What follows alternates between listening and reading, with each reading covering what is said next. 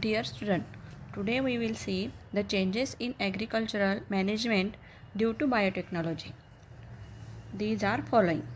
First, genetically modified crops means GM crops are being produced by introducing changes in DNA of natural crops. Normally, such varieties are not found in nature. Thus, new varieties are produced artificially and different useful characters are introduced in such varieties. Second, ability to withstand environmental stress. Some naturally occurring varieties cannot withstand environmental stress like frequently changing temperature, wet and dry famines, changing climate, etc. However, GM crops can grow in any of such adverse conditions, as GM crops are resistant to insect pests, pathogens, etc. The use of harmful chemicals like pesticides can be avoided. 4.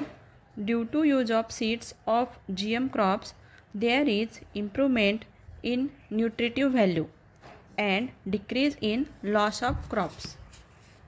In this way, as seed of better quality of crops are being produced, farmers all over the world are cultivating the GM crops on large scale.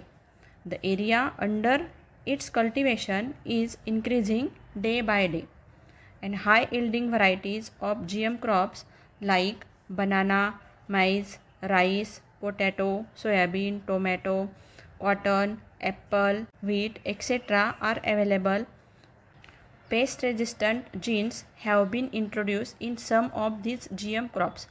For example, maize MON 810, MON 863. Second, potato Amphora, rice golden rice, soybean Vistive gold, and tomato Vaishali, cotton BT cotton. In this way, a green evolution is being achieved through tissue culture, and a country like India with a huge population is meeting with success in producing sufficient food grains for all.